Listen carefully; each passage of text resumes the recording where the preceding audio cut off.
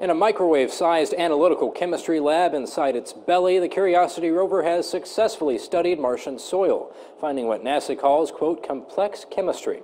In a release, NASA says the rover's analysis found water and sulfur and tentatively identified the oxygen and chlorine compound perchlorate in the red planet's soil. It also detected chlorinated methane compounds, a one-carbon organic. That last finding is what's getting everyone excited. The presence of an organic compound could be evidence of life on Mars.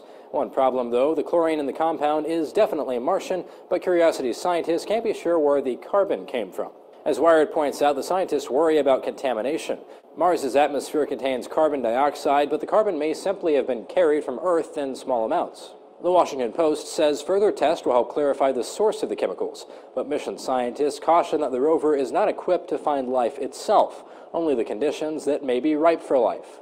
The news of the latest finding comes after a misunderstanding between an NPR reporter and Curiosity's scientists sparked widespread rumors that Curiosity had found signs of life on Mars. Astronomer and Slate columnist Phil Plait says though some might consider what Curiosity actually found kind of boring, we need to take a step back and give the situation some perspective.